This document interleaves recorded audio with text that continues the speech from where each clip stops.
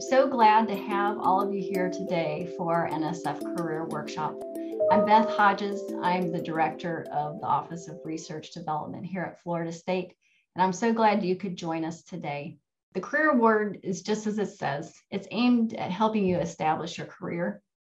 It's designed to help you be a leader in research, education, and and should also help to advance the mission of your department.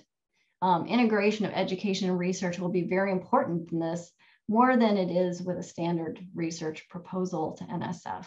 That said, your science is important as well. As they look at your intellectual merit and broader impacts, these elements will be crucial. So as stated on the slide you see, it is foundation-wide. And as I mentioned, it has to do with research and education, as well as how this can advance the mission of your department or organization, probably more than other research proposals into NSF. Activities pursued by early career faculty should build a firm foundation for a lifetime. And that's important when you're writing this. And it should help with your leadership of integrating your education and your research. It is 5 years of funding, which most of you probably know. And it is a single PI project, although you can have some collaborators. This is a single PI project. So let's talk about eligibility. I know we have some people here who are, most are tenure track, and a couple of you are non-tenure track. So we're going to hit both of those areas. For tenure track, you need to have your doctorate in a field supported by NSF and be doing work that would be supported by NSF, which is pretty straightforward. You need to be untenured at the time of submission. That's different from what it used to be. It used to be that, I think it was something like untenured by October. So, you know, some people wouldn't apply even though they were untenured. That's not the case now. So as long as you are untenured by the time you submit the proposal, you are good to go. You couldn't previously have a career award, which I don't think you would apply if you already had one anyway. And you could not have applied more than twice. You get 3 shots at career. Some people get it the first time, and that's great. Some people get it the second or third time, and that's great too, because you know, it doesn't really matter when you get it. It's just great when you do get it. So you need to not have those. And then lastly, have both research and educational responsibilities at your institution. And any tenure track has that. So that's not a problem. Let's look then at non-tenure track. This is a little fuzzier. So this is what they say. Any non-tenure track faculty is potentially eligible. You must have a continuing appointment, though, that's expected to at least last 5 years. So you have to have some type of guarantee that you will have this job the whole time of the award. Your appointment, as it is, must have substantial research and educational goals, and an early career equivalent to pre-tenure. Your departmental letter is going to be really important in establishing your eligibility. And they take that departmental letter very seriously either way, if you're tenure track or non-tenure track. It does hold a lot of sway in the proposal being awarded or not. So proposal limits, let's look at that next. As we mentioned, you can only submit 3 times. You can only submit 1 annually. This is a once-a-year program, so that's pretty easy to do. Budget limits, though. So with career, there are budget minimums. There's a minimum of $400,000 for the 5 years, with the exception of bio and engineering, which is a minimum of $500,000 for the 5 years. But you really need to check with your program officer, and also you need to, and I would strongly advise that you go to the Career Awards database and look to see how much they have generally been funding in your directorate for career. If you're not familiar or want some tips on how to use the database, I'm happy to talk with you through that if you like. But it's very easy to do. I usually put career : in the search, and it'll bring up active career awards or whatever you set your parameters to. But look through those. But also, before preparing your budget, you're strongly encouraged to contact your disciplinary program officer to discuss your planned request. So have that discussion. What program is the best fit? Again, this is something that you should really talk to the program directors about to discuss your ideas and seek more information.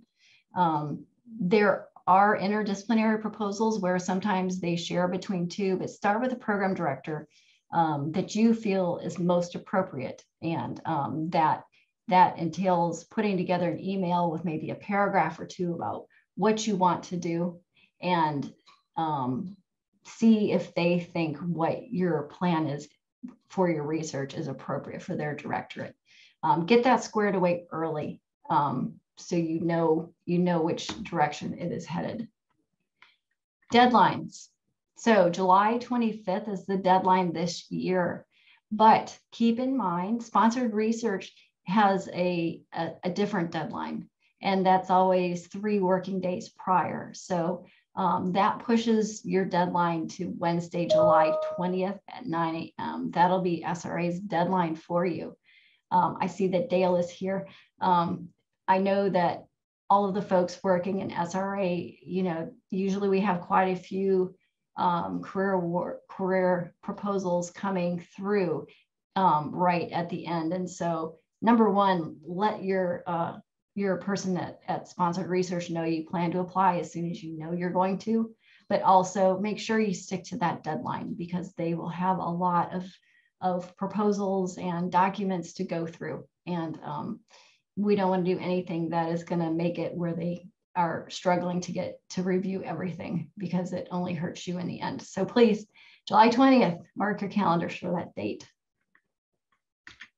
Okay, now I just wanted to do a quick overview of the proposal. We're going to go through different parts of it and hit specifically on parts that maybe are more different for career than they would be for other NSF programs. So looking at the proposal structure, cover sheet, the project title. The project must begin with career, : and the name of the rest of what your title is. Make sure you put career : that's very important.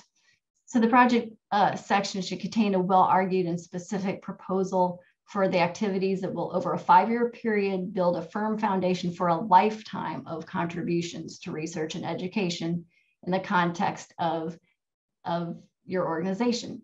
The proposed project should aim to advance your career goals and your responsibilities, as well as the mission of your department. Biographical sketch. Remember, there's no co-PIs on this. Current and pending letters. As with the bio sketch, you must use NSF formats. Current and pending letters of collaboration as well. Yes, they both have to use NSF formats. Proposals that are non-compliant with career solicitations for the following reasons will be turned without review. If you have a co-PI listed on your cover page, or your departmental letter is missing, your proposal will be returned without review. So just keep that in mind. The project summary. If you've written for NSF, this is pretty straightforward, just like any other NSF project summary. It's a 1-page limit. You have to have an overview, an intellectual merit section, which is the contribution you'll make to science, and then the broader impacts, which is the contribution you'll make to society. It needs to have a full overview of the entire project written in layman's terms. And keep in mind, this is the first impression that a reviewer is going to gather of your proposal. So make sure you spend a lot of time crafting this so that it is understandable, clear, cogent, something that could be read by people that don't know your science, but strong. So keep in mind that that's important. Some people write their project summary when the whole project proposal is written. Some people try to write it in the beginning. I think if I were doing it, it would be a little bit of both, that it gets tweaked as you go. But so that's the project summary. Project description, just like most NSF proposals, it has a 15-page limit. Description of the proposed project, including your supporting data, objectives, methods, procedures, and expected significance of the results are all included in this. This is the meat. This is your proposal, right? The items in red, the description of how the research and educational activities are integrated or synergistic, and the description of broader impacts besides the educational activities, exceptionally important on a career program because they want to see how your research and education is tied together. So some key questions. This is true for any proposal, right? The reviewers need to understand clearly what is it you're doing, specifically for career. What are your long-term career goals and how will your career funding enable them? And that doesn't have to be long, but it's got to be in there. And then why is the project important? And what are the specific research and educational goals of your project? Remember, bold and underline can be your friends. You don't want to go crazy with them, but if there's something important, just like in your research plan, I will say this again, underline or make clear the things that they need to remember. Let's look at the research plan. So what you need is what's your specific research hypothesis? What specific tasks and activities are planned? Really important, how are you going to evaluate the success of these? And what is the expected significance of your results? Like, what will this do? What will this do for your field? How will the work conducted influence other work to be done in the future? How is it innovative or creative? And what is the timeline? So with timeline, I'm a big fan of Gantt charts or some type of chart that will visually display your timeline so they can quickly grasp what you want to do, what that looks like. Also, remember how to explain how you will handle things if something doesn't go as planned. You know, you may have three different specific tasks or activities, and if one doesn't go, you know, you can't have everything else relying on that, but you do need to explain what do you do? Maybe that's good, maybe that helps knock something out, but make sure you are very clear about that. Of course, we're going to talk about this more with our presenters a little later, but I'll just go into it a little. So proposals must have an integrated research and education plan at their core. If you read the proposal, and if you read the letter that is given to reviewers, they are actually told, you know, there's no single approach, but they encourage applicants to think creatively about how the research will impact their educational goals and how their educational activities feed back into their research. The education component of a proposal really can be a broad range of areas and can be directed at any level, K through 12, undergrads, grad students, or even the general public, but it should be related to your research and consistent with your goals. There's some examples of our successful proposals database that I'll talk about a little later. And I also have included some on the next slide as well. Educational activities can also include designing new or adapting and implementing educational materials and practices. Such activities can be consistent with research and best practices in curriculum, pedagogy, and evaluation. Proposers may build on or otherwise meaningfully participate in existing NSF supported activities that are already going on our campus. For example, the Mag Lab has activities going on, and it could be you partner with them, and there are other NSF activities around campus. So that is an option to consider. And our presenters that come up after this will talk more on the point of this integration, as it can be a tricky part of the proposal for many people. So I listed here just some examples of education activities. So there's just some examples. And as I mentioned, we have a successful proposal database, and I'll probably bring it up many times, but we have a number of successful career proposals in this database. And I'm not saying look at it to steal ideas, but it could kind of help you think about, oh, they did that, maybe I could do something similar, or, you know, it could just help you think through something that might be helpful. So budget and budget justification. Work with your department, college, financial management staff.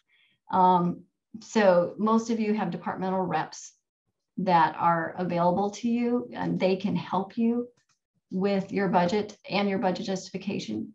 Just remember, if an activity is in the proposal, it needs to be in the budget. Or if it's not in the budget, explain why it's not, because sometimes you don't need funds to do something. So make sure you spell that out. And also make sure when you're considering your budget, ask for just what you need. You don't want to lowball. You don't want to go low, because it may make reviewers question if you really have the resources to be successful. And if you have too much, it may show inexperience, or maybe not understanding what it really takes. So try to be as accurate as possible. And that's just not with career, that's with any proposal. Make sure you're getting your budget as tight as you possibly can. Again, co-PIs are not allowed. Request for support for other senior personnel, consultants, or sub-awards is allowed in a limited role. And international activities are encouraged and may be supported. I've never seen a career proposal go in with international activities, but you can, and they do say that they are encouraged. So that's a consideration. Current and pending support and facility statements, these are other documents that have to go in. Current and pending, you have to use the NSF required format, and remember to include both external and internal FSU awards, as well as this particular proposal in it. And then the facility statement, that is a way that the reviewers can see that you have the resources available to be successful here.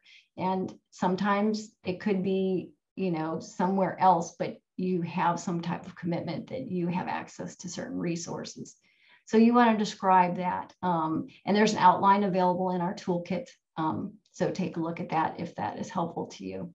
Departmental letter, I think I mentioned this before. Very important. Actually, I'm going to read to you what it says in the letter to reviewers. It says for them, I need to move this over so I can see it a little.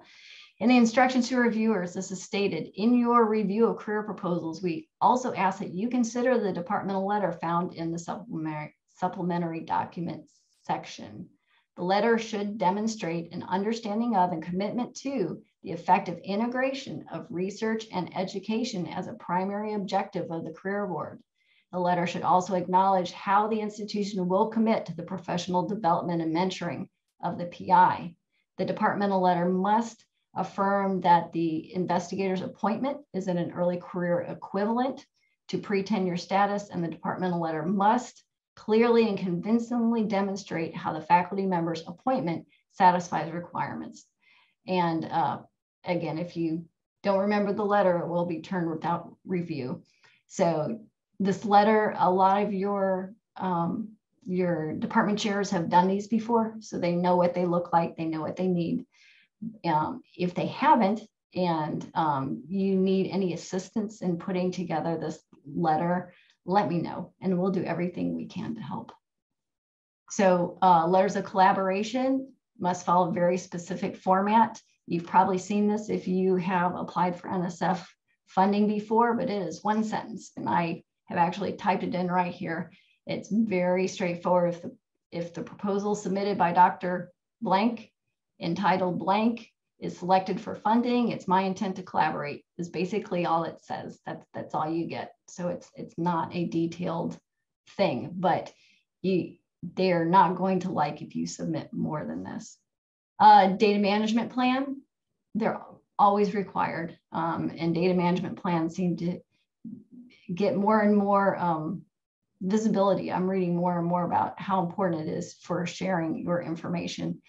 We have resources available on the NSF Career Toolkit, and the libraries are great at helping people write their data management plans. If you don't know your contact at the library to help you with that, just let me know and we'll get you connected. Postdoc mentoring plan is required if you're going to have a postdoc. Usually with careers, you do not have a postdoc because there's just not the funds for it. It's not saying you can't, but it's not very common. And then lastly, the other required documents, collaborators and other affiliations, and your biographical sketch. Make sure you're following the latest NSF proposal and award policies and procedures guide, which we call the PAPG. There's a new one, goodness, it seems like every year. So if you have bookmarked an old one, be careful. Make sure you're using the most recent one and understand what they're telling you in that. You've got the PAPG to follow and you've got the proposal RFP to follow, right? So you need to take the time to read them both very clearly and have a good understanding, and always ask questions. Ask questions to me, ask questions to sponsor research, ask questions to your program officer if you have questions along the way. So my final comments, if I could encourage you to do one thing, please start early. You know, we're holding this in March, and yes, this proposal is due in July, because you need time. You need time to get things together. You need time to figure out with your program officer what area you need to go to. You've got to figure out your broader impacts and your education plan and who you might be partnering with. You need to research the solicitation to make sure you clearly understand it. And finally, if you get it done early, which I'm really hoping you do, you'll plan to go through a peer review meeting with ORD. We set these up for anybody that wants them. It will be a panel of 3 senior faculty. At least 2 of them understand career well, and the third one a lot of times is somebody in your field that understands your science. These are 1-hour sessions, but you need to have your proposal draft done early to make this happen. Just so you know, this year we're going to have a record of career awards, which is awesome. We'll have at least 6 right now that we can tell. We still have 4 outstanding. Of the 6, 5 of those people did the reviews, and the feedback has been very positive in that it allows faculty to catch things or maybe clarify things that maybe, you know, is the difference of them getting funded or having to go another year. So I'm not saying it's a guarantee, but it definitely helps. So with that, I'm going to stop talking and see if anybody has any questions. I'm just going to read through these real quickly, and then if I've missed something, let me know.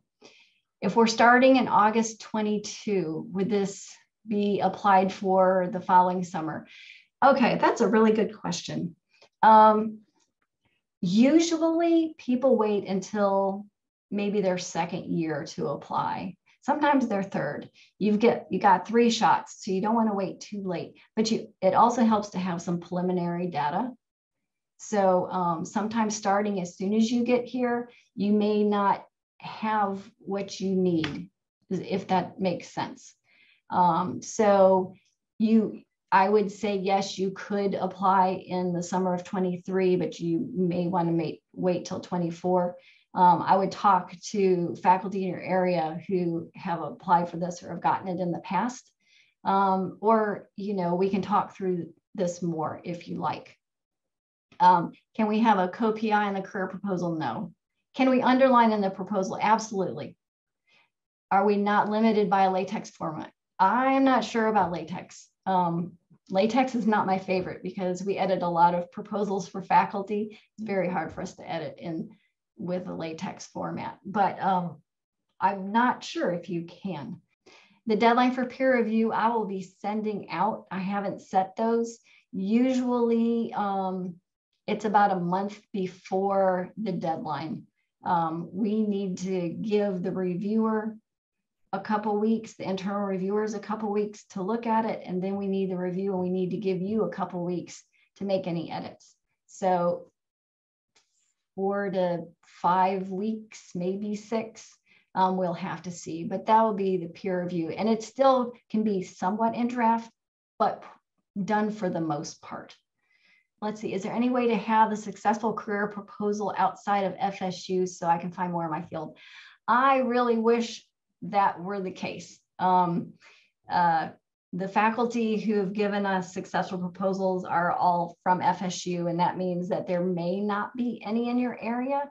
At the same time, we don't have every NSF career proposal, and sometimes faculty don't mind sending it directly to another PI, but doesn't want it posted on a website, even though it's locked for FSU. So if you want to contact me, we can find out if there's anybody that is here that we can get them from, maybe to you directly. So just let me know. I'll send everybody information on the toolkit and our deadlines. I'm going to keep up with all of you through this, whoever tells me they're going to apply this year. And we'll provide information to all of you as we learn and as we go along, so that you are as prepared as you can be when you go to apply.